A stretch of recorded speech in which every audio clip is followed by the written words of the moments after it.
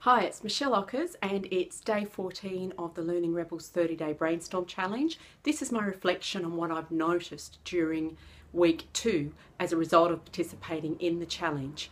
So this week I did 6 posts. I missed day 11. I've something special in mind for that day and I want to take a little more time to do it. It'll be a bonus post in the coming 2 weeks.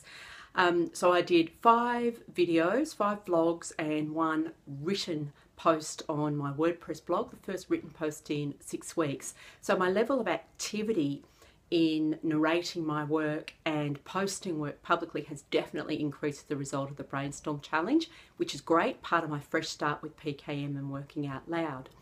So what have I posted on this week? Day 8 was portion control via vessel size, basically areas in my life where I've reduced the size of space or time allocated to them. As a result, I'm freeing up more space and time for other areas in my life that are higher value.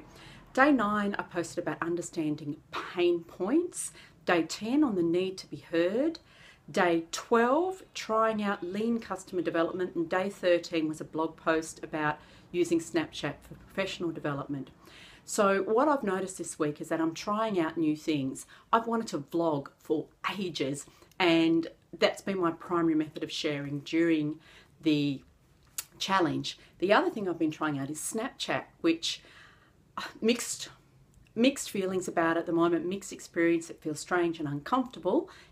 I'll post my link to the Snapchat blog post below so you can read more.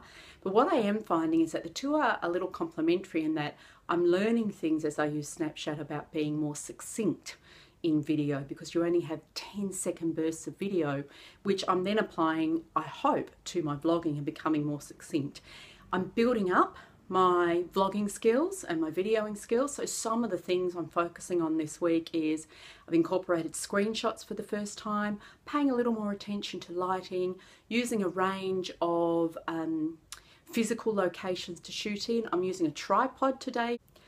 So where am I seeing vlogging and video fitting into my PKM process?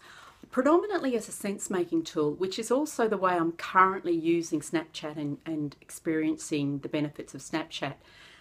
Posting, narrating my work as I do it has been the key benefit for me, and thinking through in my vlogs, reflecting more on my work, and then I'm using that to inform my work almost immediately this week. So this week this theme emerged for me around stakeholder and user relationships, engagement and user research, and I'm applying that immediately to a project I'm working on, a community of practice toolkit, which I did vlog about in my day 12 post, trying out lean customer development.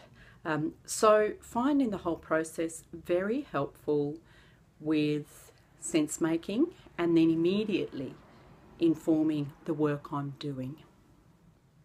I am very conscious that although videos are much quicker for me to make and post than blogs, they are probably slower for many people to view and consume and consider.